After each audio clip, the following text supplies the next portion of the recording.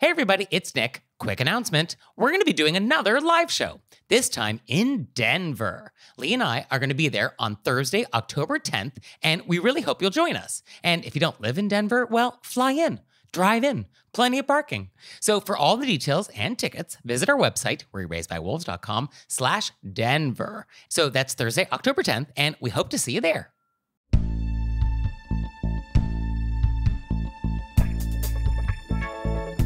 Do you mix up your chopsticks? Do you crowd baggage claims? Do you criticize wedding menus? Were you raised by wolves? Let's find out. Here are things that can make it better when we have to live together. We can all use a little help.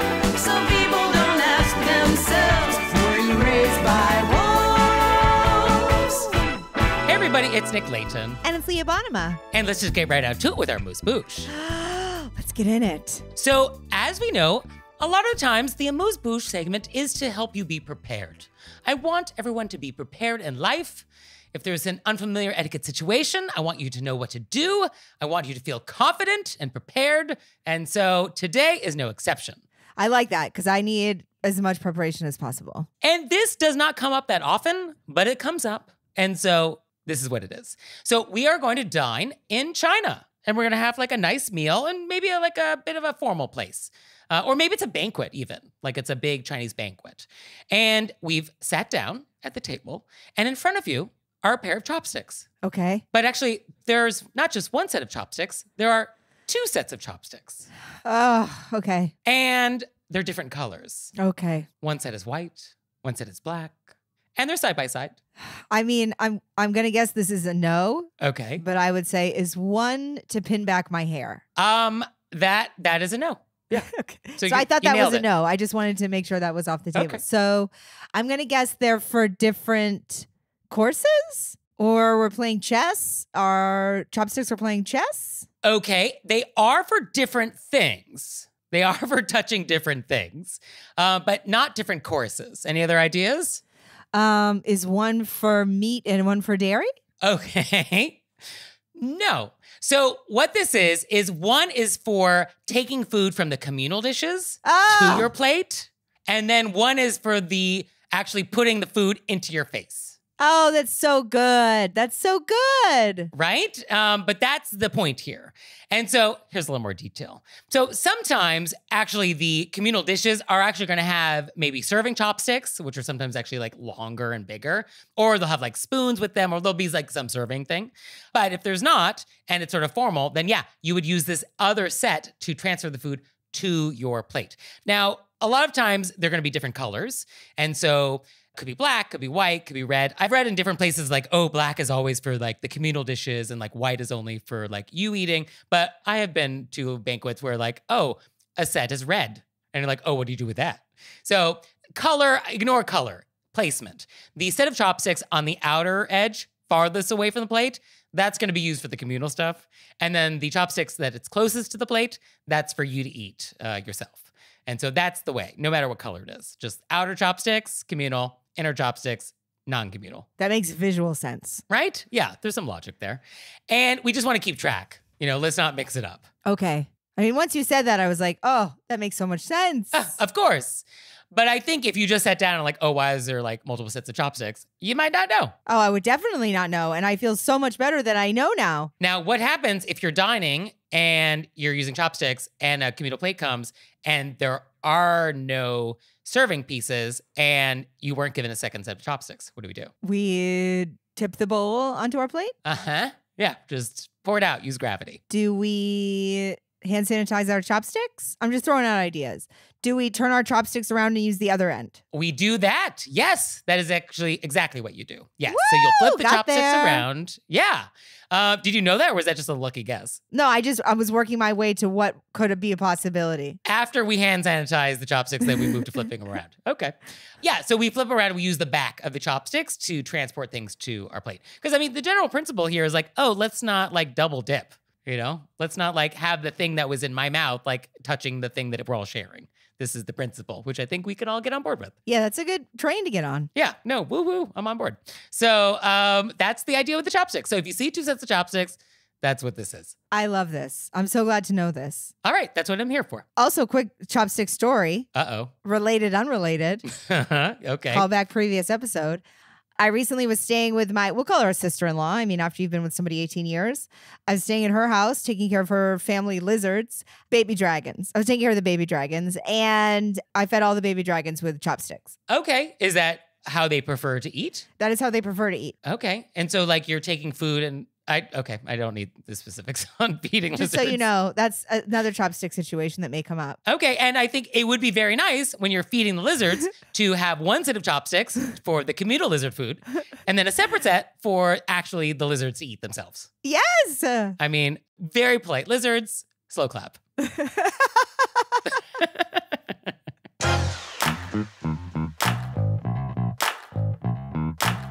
And we're back, and now it's time to go deep. Deep into the airport. That's right. So for today's question of etiquette, I want to talk about the baggage claim. Please do. And I think there's not much to say, but I just want to go on the record of what it should be. The world I wish we lived in, because I don't think we can achieve baggage claim harmony here.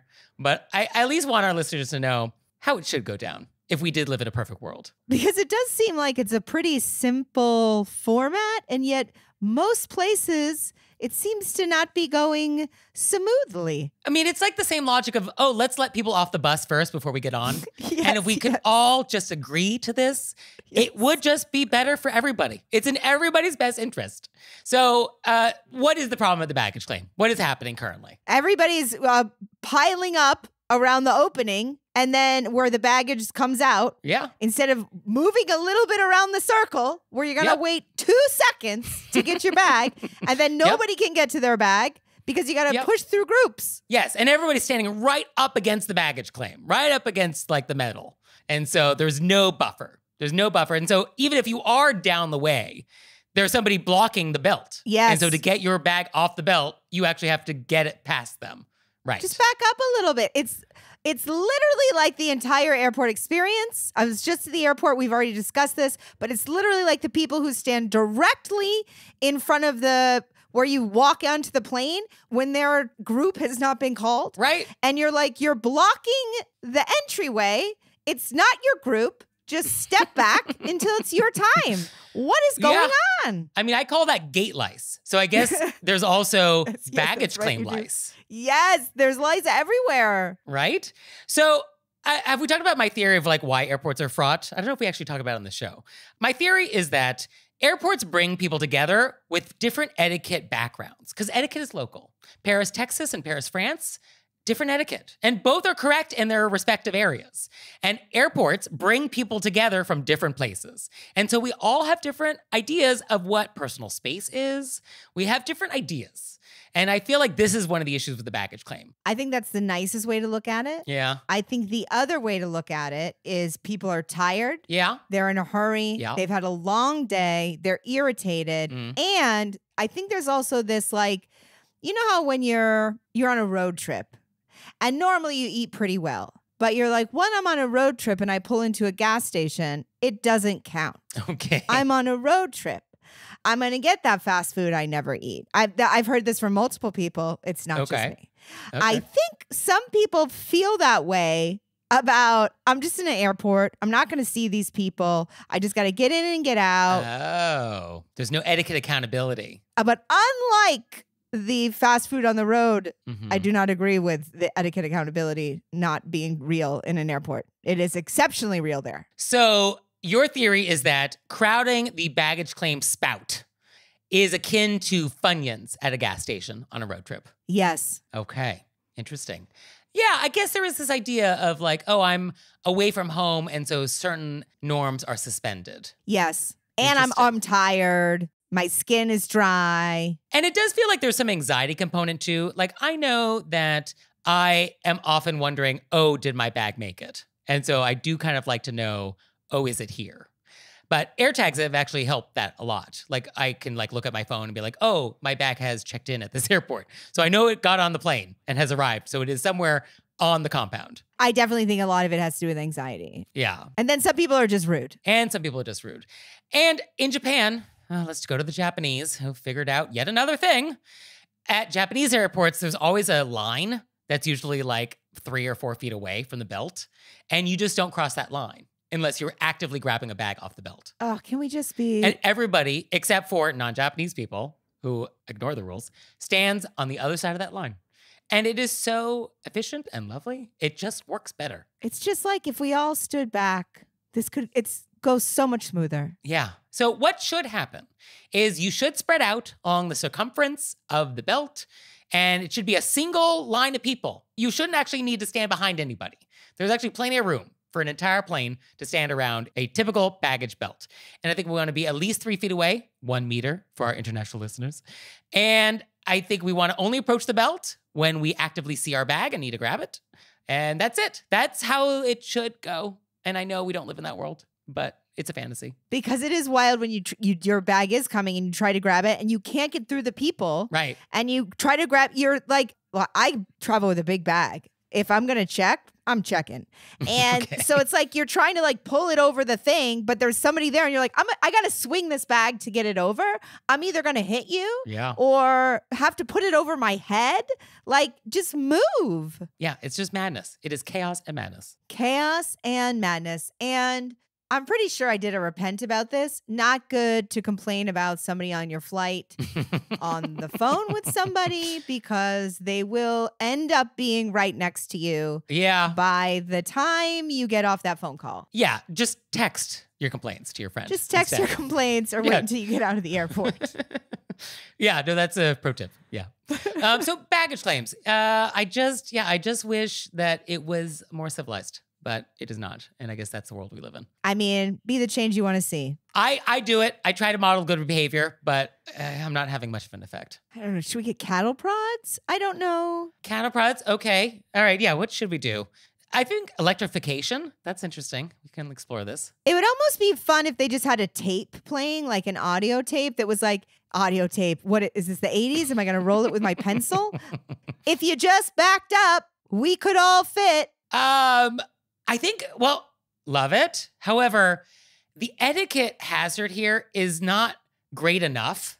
Like, it's just sort of a moderate inconvenience. Well, it's just annoying. It's just annoying. And so, like, that doesn't rise to a level of, like, pre-taped messages to stand back, does it? I don't know. It does rise to the level of having a line painted on the floor, though. I think it does rise to that. Nobody. Can you imagine people at JFK paying attention to the line on the floor? Yeah. Yeah, no, nobody's going to do that.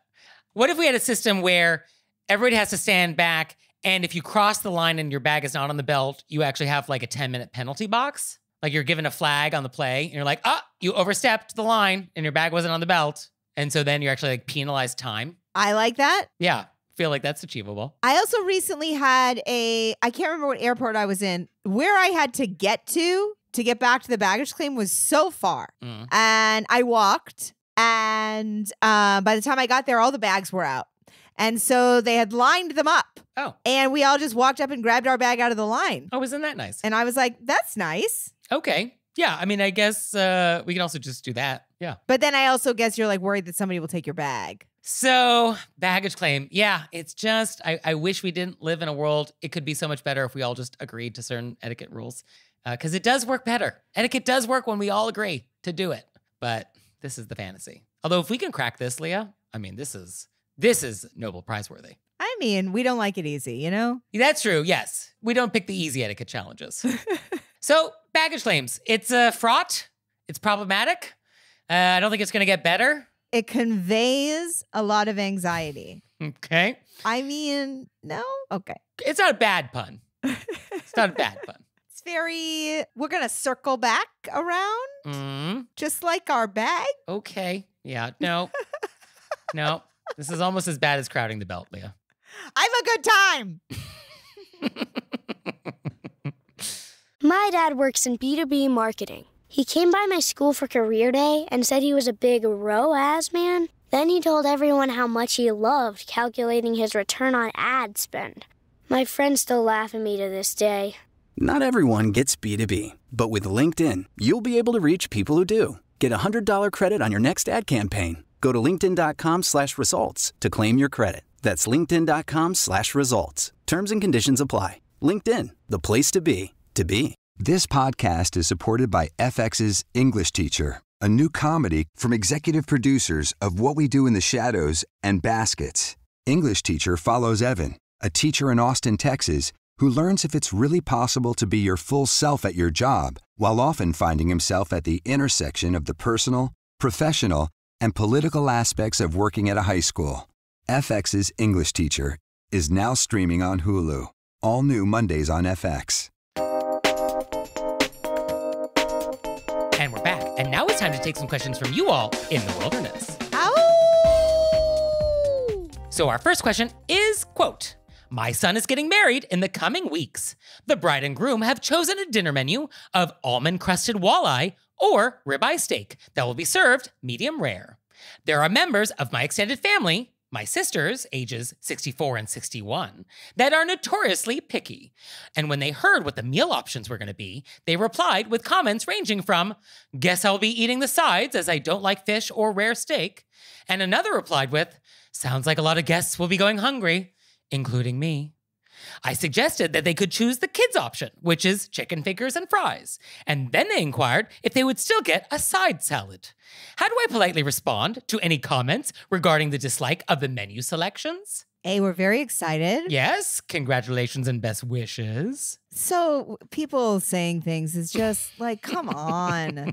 Come on. They are getting a free meal and they want the free meal that they want. It's just so, I almost feel like you could just like, I don't know if these are coming in on the comments or they're saying it to your face. Oh, these are to your face. Yeah. I mean, that would be wild if on the RSVP card you wrote, sounds like a lot of guests will be going hungry, including me. I mean, if you wrote you that. know, at this point, nothing shocks me, Nick. That's true. My first thing is, why are you getting involved? This is your son getting married in the coming weeks. If people have complaints about the menu, let them complain to him. Yeah, that's what I was going to say. I'd stay out of this. Yeah, don't get involved in this. Yeah. This is not your problem. I say, feel free to talk about it with blankety blank. Although I guess, because when stuff like this happens, which is so rude, my guess is that these family members feel more comfortable being super rude to you. Yes. And they do not feel comfortable being rude to your son. Yes. And so isn't that interesting? Or you could go, well, I'm sure there will be appetizers, so you won't starve to death. Or you could be like, hopefully you're coming to celebrate this union and aren't just coming for a free meal. I like that. I also like, sorry, this entire event isn't centered around your needs. Although, I guess I'm a little surprised that there's not a vegetarian option. And I bet there is, right? There must be. Is there no vegetarian option here? It's only fish or steak? I mean, regardless. Okay, yeah, fair enough. Also, the chicken fingers and fries, that sounds pretty good. Like, let's go with that. Have fries in the salad. I think there's a difference between being like, I'm a vegetarian. Yes. Is that possible? And then being like, I like my steak medium. Right. This is definitely not a dietary restriction conversation. And either way, it's still not your responsibility and they should take it up with your son. Right, for sure. Right. So how do we respond? I guess like, oh, I'm sorry. I didn't pick the menu. They just want to complain. They just want to complain. Actually, that's just what it is. They want to be heard. They want to be heard. They want to complain. Yeah. And I guess you just say, I'm sorry. Hopefully there'll be other things for you. I'm sorry. I'll take you out to dinner after. No, I'm not going to take you out to dinner. I'm sorry. Maybe you can swing by Panera Bread after the wedding. Or like, I'll let you have my Jordan almonds. I'll let you have my Jordan almonds. But yeah, I don't care for your relatives complaining about the menu. Also, it's not a restaurant. You don't get to pick at a lot of these events. That's just the deal. And so that's the deal. Yeah, you just sort of sit and eat the food off the plate that you can eat, and you talk to the people around you, and you wish everybody well, and you cut a rug, and then you go. Yeah. I do think that some people live for complaining. Like it's their whole bag. Yes. Yeah, no, this feels more about the performance of the complaint rather than an actual concern. You could start a graph in your kitchen with their names on it, and then you put like a tick every time they complain, and then you could go, you know what's funny is that I started a tally of how many times you complain just to see if you could break 100 in a year, and you're already at 98, so use your next two wisely. So it's like a construction site where it says, it's been 392 days since our last complaint. I mean, these are all These are all rude ideas. I understand. These are terrible ideas. Yes. It's just Do that not you're do any having of a these things. celebration. It's already complicated. Everybody's trying to get everybody's needs met. Well, also, we have not actually addressed the nature of these complaints, which are so sassy. Sassy. I guess a lot of people are going to be going hungry, including me. I mean, Guess I'll be eating the sides. I guess I'll just starve then. I hope that makes you happy. I guess I'm going to have to smuggle food in my purse so I don't die. So I feel like that is really the problem here. Because like if you really couldn't eat these things and you didn't like them, like, oh, I really don't like walleye and ribeye steak. I wish there were some other options. Do you think there'll be other things that I can have? That would actually be a very different conversation. Like you could still say like, oh, I don't like these menu options. Like I don't eat those things. I don't like those things. But just the way that is being presented is just like, you could do it in a much nicer way. Much nicer. It is that they're sassy. Like, I think the vegetarian thing is a great example. You could be a vegetarian and then right on the thing, I'm a vegetarian. Can I just get double of the sides? What it is that it's constructive. I want to find an answer to this. Hey, can I just do double of the sides? Is there appetizer? You know, I don't want to make it complicated. This is just people being mean. Yeah. And the drama of going hungry. Yeah. I'm going hungry. Well, and you know, even if we did accommodate you with some other entree, you're not going to like it. You're going to complain about that. Yeah. Yeah. No, this never ends. Like some people can't be pleased. And I guess just knowing that some people just can't be pleased is an important thing to know about that person. Yeah. Right? So, Yes. yeah. So our next thing is a repent. And it's quote, I just spent the entire morning at the car mechanic. A repair that should have been 2 hours stretched to 4 hours. And when I was in the bathroom, I saw the toilet paper needed replacing. So I decided to help out and take care of it. Somehow, in doing so, I dropped the toilet paper roller into the big, dark trash can. I tried twice to fish it out. Gross. But no luck. And it was nowhere to be found as it was the same color as all the paper towels. I felt terrible, but I left it behind. I tried to imagine fessing up to what had happened, but I was the only woman in the building all morning and I just felt like a dope and I couldn't do it. Sorry to the mechanics. Oh no. I could picture I could see this happening. Oh, I can see you climbing into the trash can as I have done it. Somewhere in the United States of America right now, there was a toilet with no toilet paper roller at the mechanics. I was just thinking of how we could fix it. Are we going to go to every mechanic across America and be like, are you missing a toilet paper roll? Well, we actually do have some aftermath here. Oh, So- do we? We do. What? So it is, quote, I wrote in recently to repent that I'd somehow thrown the toilet paper spindle into the garbage while trying to be helpful. I am still horrified, but I am happy to report that I have mailed the repair shop a package of 2 spindles to be delivered in 2 days. This gives my heart relief. I love this person so much. They are, to quote Love Island UK, this person is a little bit of me. A little bit of you. Yeah. Yeah. They're your type on paper for sure. Yeah. I mean, I love that you fixed it because I think, you know, etiquette problems happen. Of course they do. We all make etiquette mistakes, but it's how do we recover from these etiquette mistakes? And so I think replacing the spindles, I think that was a nice move.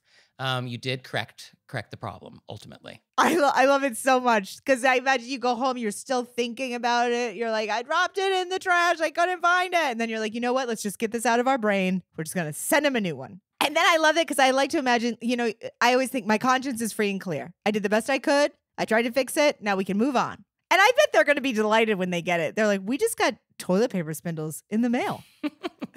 So thank you for sending in this great repent and aftermath. Love it. I love that there's an aftermath. And you out there, if you've ever heard a question on our show and you wanted to know like, oh, what happened? How did that work out? Let us know. We will reach out to the original person, see if they got an update for us, and we'll share the aftermath. And of course, if you have questions for us or you want to vent or repent, let us know. You can let us know through our website, wereyourbaisedbywolves.com, or you can leave us a voicemail or send us a text message, 267-CALL-RBW. Reporting live from under my blanket, I'm Susan Curtis with Dunkin' at Home. Breaking news, pumpkin spice iced and hot coffees are back. I'll pass it to Mr. Curtis with his blanket for the full story. That is so right, Susan. You know, it's never too early to get in a spicy mood. I'm talking cinnamony goodness that's so tasty, people don't want to leave their blankets either. Back to you. No, back to you. All you. The home with Dunkin' Pumpkin Spice is where you want to be. And now it's time for an intermezzo. Intermezzo. So just a quick reminder that you can send in your questions to us. And you could send in your vents and repents. Oh, yes, please do. And you can send them to us through our website, wereraisedbywolves.com. And we also take DMs and text messages and voice memos. And P.S. Cordials of Kindness. So please send those in. We're ever so grateful.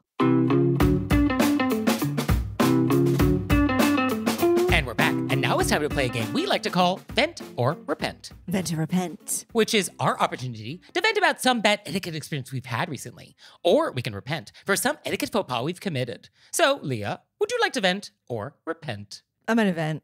Okay, I'm intrigued. And I want to say up top that I was plotting revenge. Oh. But then I was like, you know what? And you didn't call me? I'm just going to vent. Well, it was very low stakes. I don't know why it got me so That's the best kind angry. of revenge.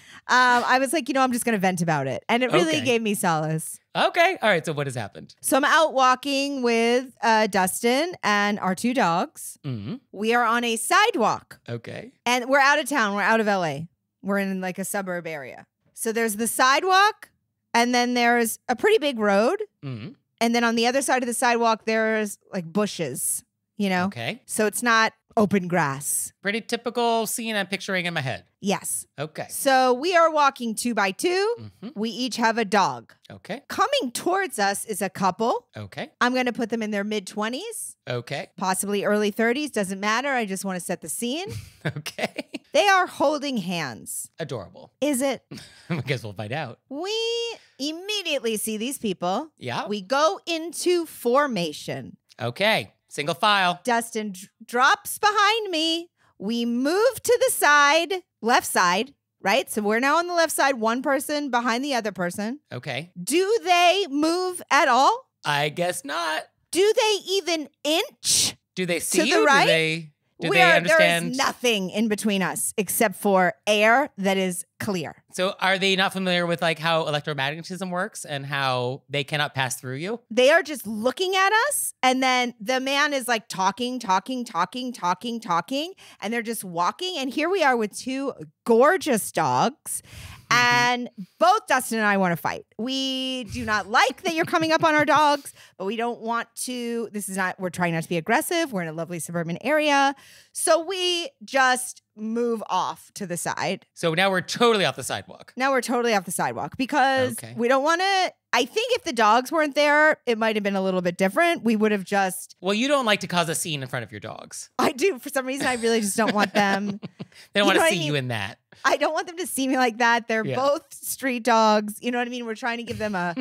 I think we were trying to just not escalate anything. Okay. So we both just moved. But for some reason, it really put us both over the edge that they then didn't say, I was like, we're going to move some more. And they're going to be like, oh, we were so lost in the romance of each other that we now realize that we've moved 2 humans and 2 dogs into the bushes.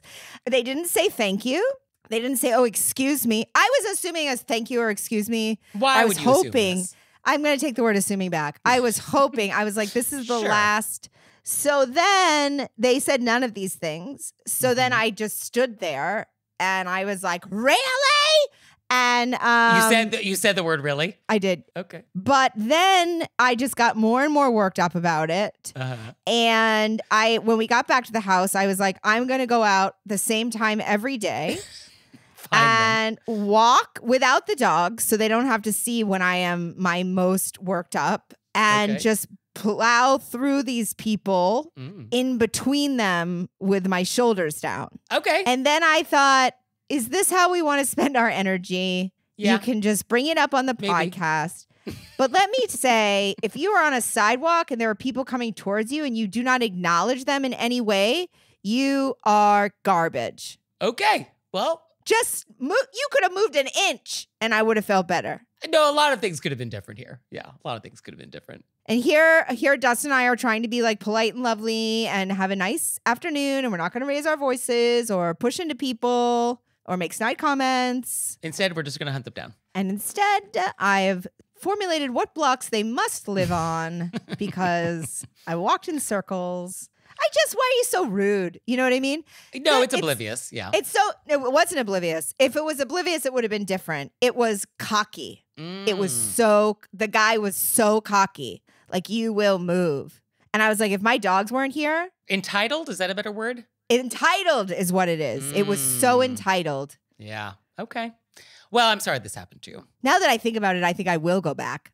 No, it's on the table. Yeah, for sure. I just really entitled people put me over the edge. Yeah, no, I don't care for that either. Yeah. Dump him. I want to yell, dump him. So, for me, I would like to vent. Yay. So, as we've discussed, holding doors is important. We should do that. It's a thing that we should do in society. But is there such thing as too much of a good thing? So I was recently leaving a building the other day, and you exit the elevator in such a way that you exit the elevator, and then there's like a long corridor, like 30 feet, straight shot between the elevator and the front door of this building. And so I'm exiting the elevator, and I'm walking down the corridor, and somebody's at the door, and they're holding the door open for me. And 30 feet, that's a pretty good distance. Like, it's gonna take me a little while to get there. Also, 30 feet is not a distance I want to yell at someone like, no, you go ahead. Like, that's a volume I don't want to use in this small space. And so now I am forced to do that fake joggy thing that we do to make it look like I acknowledge you and I'm hurrying up. You know, like when we're crossing the street and the light's about to change, like, you know, as a pedestrian, we pretend to walk faster even though it's like the same pace. Like that fake joggy thing. Now I have to do this in this corridor to signal to this person like, oh, I see you. I'm appreciative of your efforts. I'm making an effort to not hold you up. And it's like, I don't want to have to do that. I don't want to have to do that. And so, yeah, at what point is politeness actually rude? That's the question. Ooh, I didn't know that we were doing fake joggies. I've been straight up jogging, both at the light and to the doors. Okay. All right. So I do more of a fake jog, yeah, which is like more of a power walk, but it's basically the same speed as my walk. They see the arms moving. They get that there's movement. I'm just signaling to you that I'm making an effort. I am changing my gait in a way that acknowledges your existence. Yeah. But yeah, like it did feel like it was too much. It was too much. Like I kept him waiting way longer than reasonable to hold open a door. Like if he did not hold open that door, I would not have given it a second thought. I wouldn't have been like, oh, that was rude. No, I mean, it was like 30 feet away. I'm going to stay out of this one. You got to have your vent. You got to vent. You got to get it out. You would hold the door. Yeah. I did this yesterday, literally exactly yesterday. But I yelled because the person had a cart. Yeah. And they were like, I'm going to rush. And I yelled, don't you rush. I just saw that you had a cart. I'm not in a hurry. I will yell down a corridor. No, that's a good point. I also think in this person's head, they were like, oh, it was too far. But they already were in it. Once you start holding, you cannot walk away. Oh, because imagine if he actually like held it and then like just dropped it. And then was like, this person's irritated with me. I'm irritated with me. I'm just going to leave. That would be worse. Once you're in it, you're in it. So I appreciate the polite. Yeah. The response was, I want to be polite. It was coming from, okay, you know what? I am actually going to recant my vent. I'm going to turn it into a repent for feeling this because, yes, I don't think I want to live in a world in which we decide, oh, it's too far away. I'm not going to do a courteous thing. Maybe I don't want to live in that world. We've all done it where we held the door and we realized this was too far and now that person feels rushed and I hate myself. But like, you can't undo it. Well, I guess the idea is if you're going to hold open the door and it's like quite far, you don't want to make the person feel rushed. But they may feel that anyway, but then your body language and your vibe as they're coming has to be very chill. Yeah, be very chill. This is your fault. Like impatient. Yeah, like you caused this. Right. Okay. All right. So this is a repent for me. I'm going to repent that I felt this. And I'm also using this as part of my tally. But yeah. Okay. I think you only get a half. You only get a half, Nick, on this one. It's not a full. It's a point. I will take 0.5. I will make up a 0.5 elsewhere. Okay. Fair enough. Deal.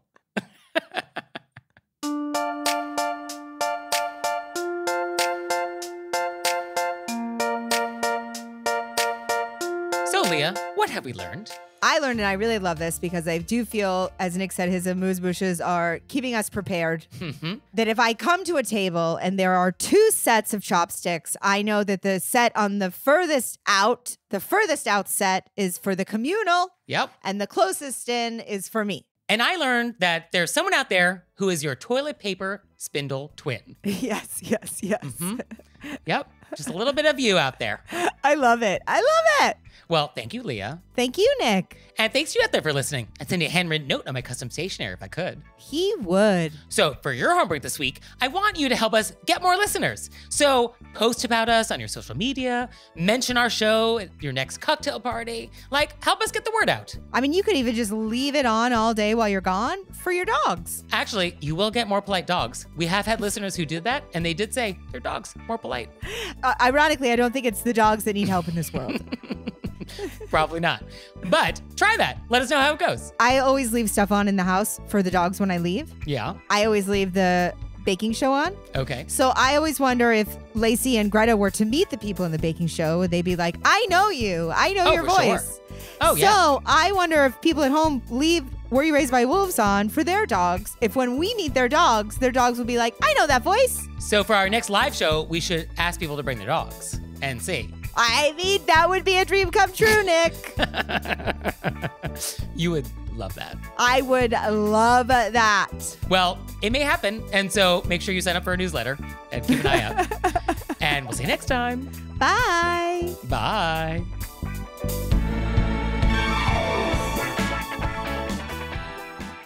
All right, Leah, it's time for Cordials of Kindness, the part of the show that you make us do, but I only give you 30 seconds to do it. Ready, set, go. So I want to give a shout out to my friend Nagin Farsad, who if you saw the live show in New York. Yes, she was on the live show. So Nagin and I always call each other after horrible shows. Okay. And I recently had a show that I legitimately had to run out afterwards. Oh, no. It was actually funny because then the venue called me to say what a fun show it was. And I was like, what? But everybody was waiting at the elevators. So I ran down the stairs to get out. And because you wanted to beat the elevator? I wanted to beat the people on the elevator because I didn't want to have to make eye contact. Okay. And what was really funny is that my knee went out halfway through, Oh, no. and I was like, I'm gonna one leg hop down these stairs and get out. And I just voice memo Nagin as I was jumping down the stairs to be telling her about the whole event, and I was running and getting out. And then she messaged me back and was like, I think you're still in the line of fire. It was just very funny. And I think it's wonderful to have friends that you can openly share rough experiences with, who can laugh it off with you. And who get it. Nagin Who get it. Who gets it. And then you can just both be like, that's the worst. And you're like, go get a cheesecake. And you're like, comedy. And then you go watch 10 hours of reality television and shake it off. And for me, I want to give a shout out to someone else who gets it. And so I was recently in Washington, D.C. We were doing a live show. I took Amtrak home back to New York. And I'm in the quiet car because that's how I do it. And I'm in the part of the seating where it's actually 4 seats around a table. And so I am at the window, and a woman has just sat down, and she's on the aisle opposite me. So we're kind of diagonal.